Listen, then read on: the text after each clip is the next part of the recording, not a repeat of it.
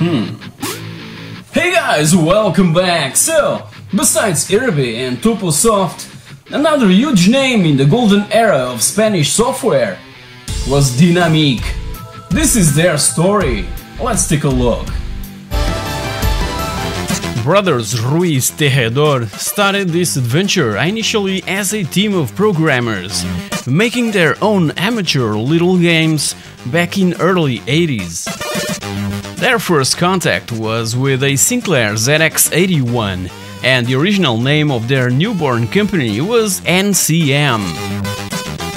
In the company's first months, the three brothers would do all the coding, get tapes ready for recording that they would do also by themselves, printed the manuals and inlays for the cassette plastic cases, and even designed the ads for publishing in magazines and newspapers.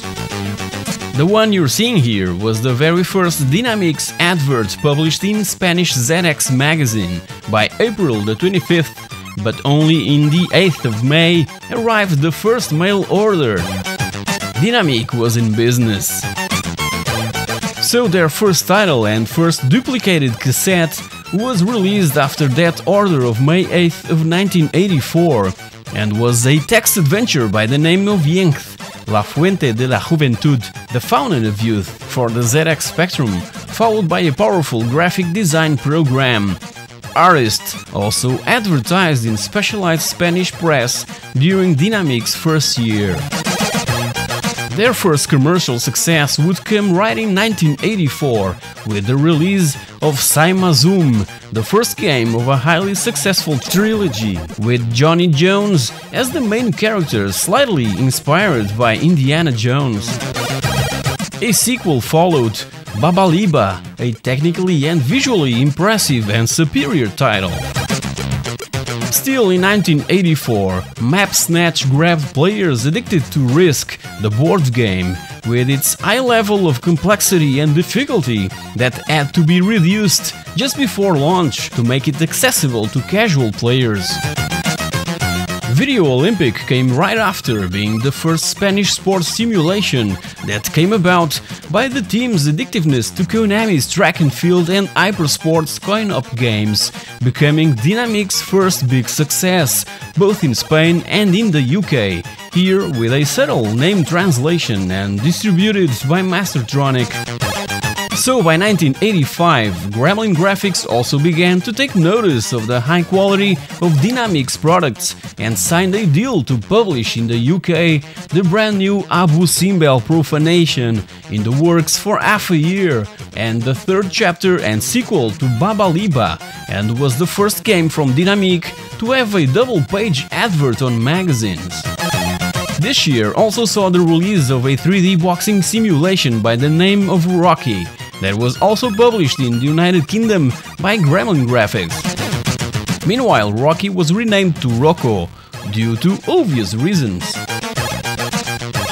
These two covers, drawn by Spanish illustrator Alfonso Azpiri, started this healthy competition between publishers. The cover and advert for Abu Simbel Profanation was probably what placed Dinamic on the map. And by then, in a time where our own imagination played a major role when playing video games for 8-bit home computers, covers drawn by renowned artists would really embellish all those pixels and make us fly and incarnate the hero portrayed in the front of that little plastic case. Arcade coin-op games were always a huge source of inspiration for video game developers, and Bank Panic by Sega was responsible for the development of West Bank, an arcade shoot-'em-up that would also be published in the UK by Gremlin Graphics.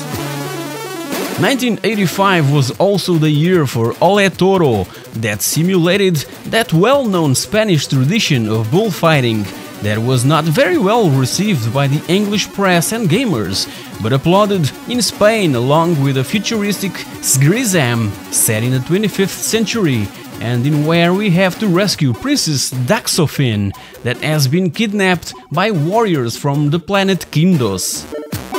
Ah, and don't forget the treasure! This setting of princesses in distress would soon be used by all other software houses. Besides development of groundbreaking video games, Dinamic was always in search of improvement for their own programming techniques, so they developed a complete and sophisticated high-speed routine that could reduce the loading process to about half the time. 1986 was one of the greatest for Dinamic, that saw the overwhelming success of Camelot Warriors, both in Spain and in the UK. Probably because of its astonishing cover by, again, Alfonso Azpiri, and the clever advertising campaign that grabbed the readers of specialized magazines. It was the very first time that Dinamic would publish a video game to all four most popular 8-bit home computers: ZX Spectrum, Amstrad CPC, MSX and Commodore 64. The game also introduced a primitive DRM system that was violated in a matter of days, but originated a significant growth in Dinamic's revenue. By then, anti-piracy protection systems were becoming more and more imperative due to the exponential growth of piracy for these home computers that relied on audio cassettes to store software and video games. Dustin was another groundbreaking video game with sprites and graphics in this sort of 3D environment. It tells the story of a burglar, and the ZX Spectrum was the only version published in the United Kingdom, but in a different fashion, in a Your Sinclair cover tape.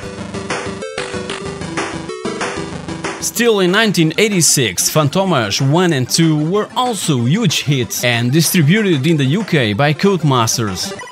Both tell the story of a weird creature from a distant future that in the first game has to rob the mansion of a millionaire by the name of Goldster in a galaxy far, far away. In Fantomas 2, or Vampire as it was known in the United Kingdom, our character has to infiltrate Dracula's castle that still haunts our nightmares in the year 2987. Our simple goal is to destroy the vampire. In the British version, Fantomas was dropped and replaced by a different character. Both games would reach the top of English charts, and Vampire would even be the #1 choice for players. Then came No Named, programmed by Ignacio Abril, brother of Carlos Abril, in their own bedroom. Ignacio grabs the necessary guts to go to Dinamic's headquarters to demo his game. It was inspired by the Dungeons & Dragons fantasy series and features another astonishing creation by azpiri in its cover. His brother Carlos went along with him also to show his own creation. We'll get back to this subject in a minute. Cobra's Ark was also released in this time period, and exclusively in Spain, being the first Spanish graphic adventure with icons on screen in where we have to unveil the secret buried in the Snake Temple. So Dinamic's releases would continue to appear, such as this Spanish exclusive title and another graphic text adventure, Archimedes 21, set in the year 2492, and in where we have to destroy the Archimedes 21 base that is creating biologic memories for its deadly android army. In early 1987, by March to be more precise, a huge anti-piracy battle was underway that united practically all developers and publishers in Spain. The 875 campaign was a huge success and practically eradicated piracy in Spain and its neighbor countries. In places like the Rastro de Madrid, pirated software was practically a thing from the past, but even so, players would always make a copy of the latest and greatest hit to his friend or neighbor. Adverts with the 875 campaign would continue to pop out, with titles that were already in development and that would be released at that amazing price. Except for disc-based games. Soon after, the Moves trilogy was set in motion with Army Moves, with huge inspiration on Irem's arcade game Moon Patrol. It was by this time that Ocean Software agreed on releasing a bunch of Dinamic's products in the UK, starting with this one. And that's when more space was needed at the Tower of Madrid to house more programmers and marketing staff. 1987 saw also the release of their first attempt at a basketball video game with Fernando Martin Basketmaster, that started their tradition of hiring famous sportsmen to lend their names to a video game. After witnessing the huge commercial success of this title, the other Spanish companies would obviously imitate this move. It ended up selling over 90,000 units in Spain, winning also the Game of the Year award. Fernando Martin was the first Spaniard to play in the NBA, and after all the commercial success that the ZX Spectrum version of the game demonstrated in Spain, was ported by Imagine Software to the Commodore 64 and other platforms. As we've witnessed, Dinamic released a ton of different titles, from which I must highlight also Don Quixote, based in the book by Cervantes, released in 1987, the most commercially successful Spanish text adventure ever released, and from all that triumph, the trademark Aventuras Dinamic was born entirely dedicated to text adventures. Meanwhile, Dinamic's text adventures were starting to show a lack of creativity, so they decided to sell their adventures division to Andrés Zamudio under the condition that his future titles would continue to be distributed by Dinamic.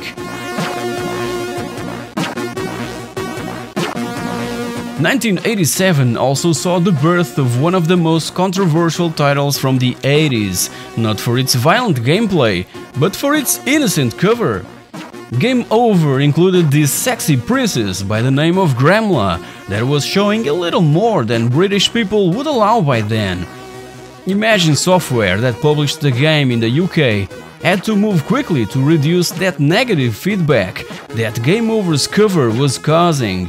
So Dinamic's logo was placed on top of the breasts of this gorgeous princess, and even in some inlays a screenshot.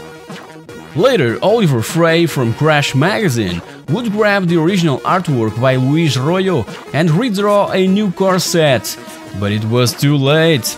Your Sinclair magazine already offered a poster with Princess Gremla in all her glory that was already in the wall of every bedroom all over the UK and Europe. All that controversy ended up with Game Over winning awards for Best Advert and Best Cover of the Year by readers of Crash Magazine and being #1 for 12 weeks. Check my episode dedicated exclusively to the Game Over controversy. Still in 1987, Freddy Artist, the Galactic Playboy created by Enrique Ventura, was another successful title that 2 years later would receive a sequel and another commercial success, becoming Dinamic's most famous video game character till then. Right after came the first text adventure under the Aventuras AD label, Megacorp. Exclusive to Spanish market, it was a commercial success and with another amazing cover drawn by Alfonso Azpiri. Fantasy, or Game Over 2 as it was known in the UK, was rapidly published in this same year, taking advantage of all the success that the controversy of its older brother caused in the United Kingdom. It also had a sexy girl in its cover, compliments of, again, Alfonso Azpiri, with distinct artwork and gameplay differences from the Spanish and English markets. Fantasy was like a gift from the gods. It was written by the young Carlos Abril in his own bedroom that went along with his brother Ignacio and presented also his own game to Dinamic in the most perfect timing. And by the time the 1988 PC show came about, Dinamic's posters were the show's most sought after, along with the ones from Anko's Strip Poker 2. By then, Ocean's contract with Dinamic had already expired, so Dinamic was now in the hands of Electronic Arts that would distribute their games all over Europe, obviously excluding Spain and also Portugal and Italy. Game Over 2 was the very first game totally developed in Spain, both for national distribution and also for the outside market, ditching the traditional licensing system in use since the early days.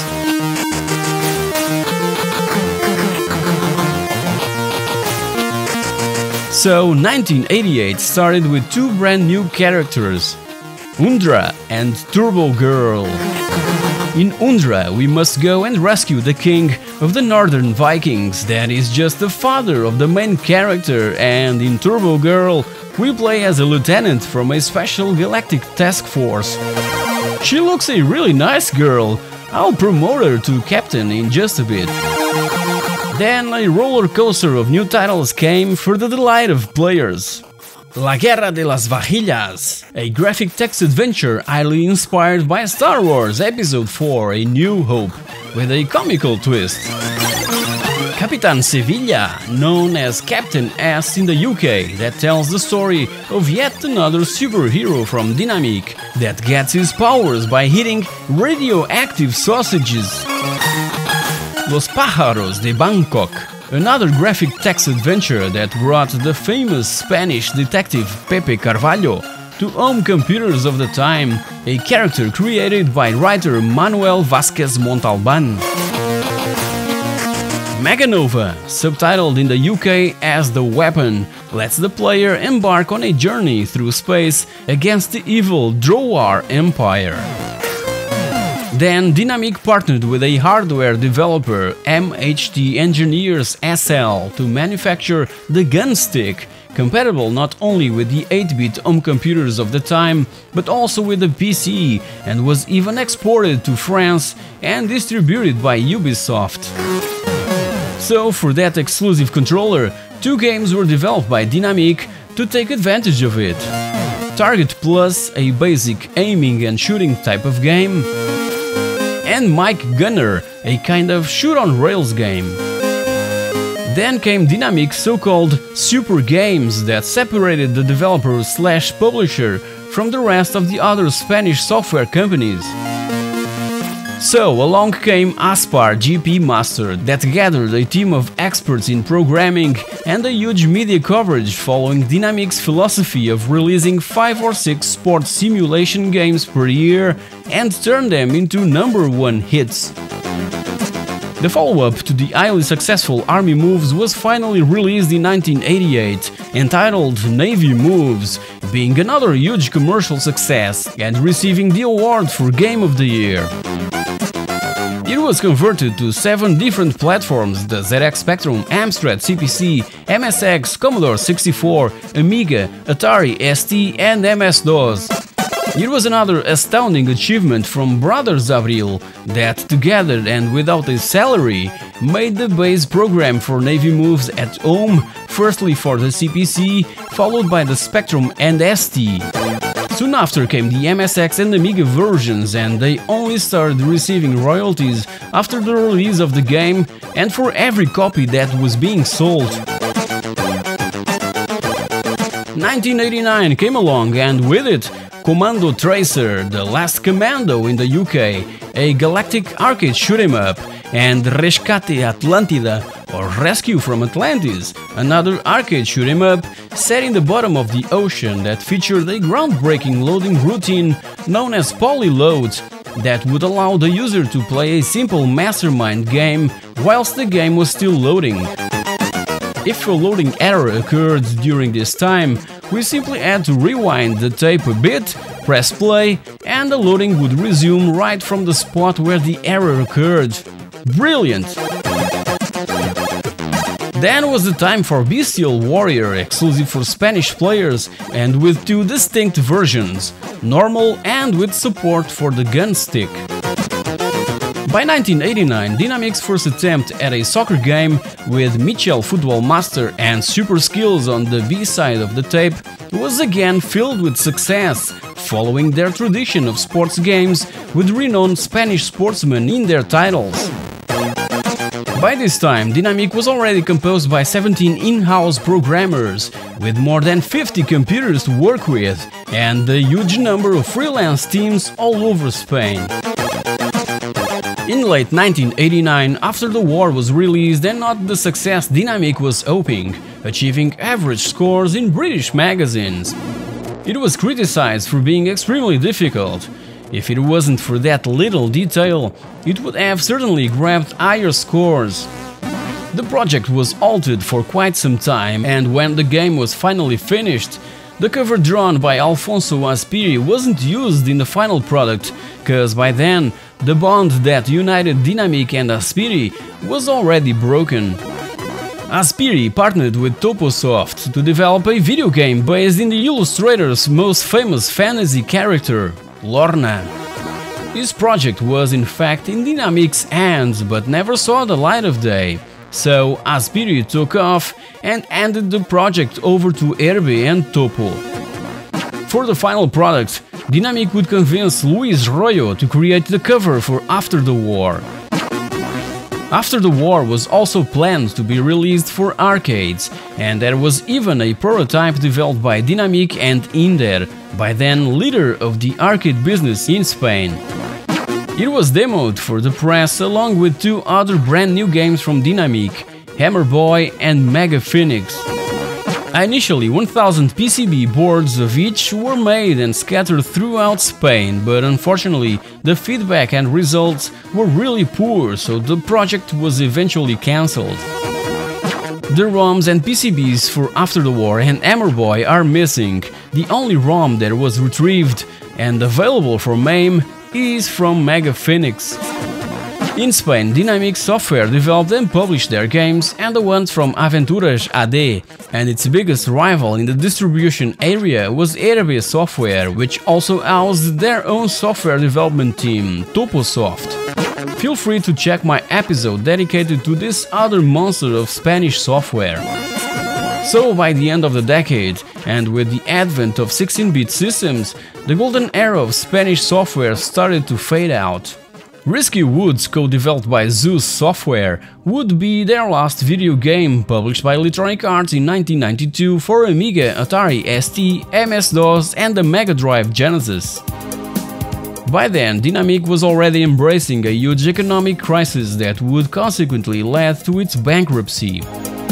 A year later, brothers Ruiz, along with José Ignacio Gómez Centurión and Carlos Abril, would create another company, Dinamic Multimedia, that would be around till September of 2001, with PC Football, a soccer management simulation game, being their most successful title, with annual installments during a whole decade.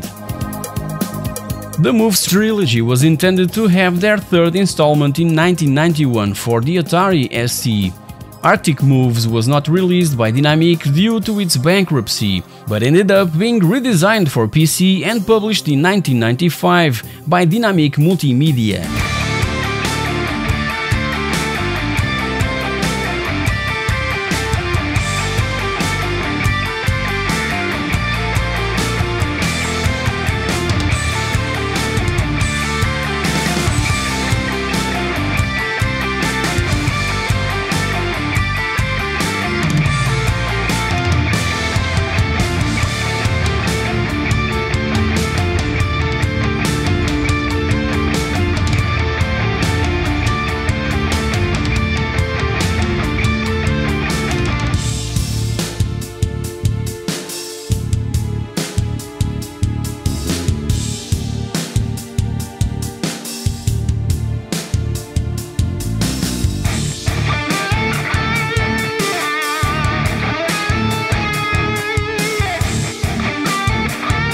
The golden era of Spanish software ended, but those were amazing years of discovery of exceptional high-quality software and of astonishing and overwhelming hand-drawn and pixel art that would make our mind travel through all those alternative realities in such a wonderful manner.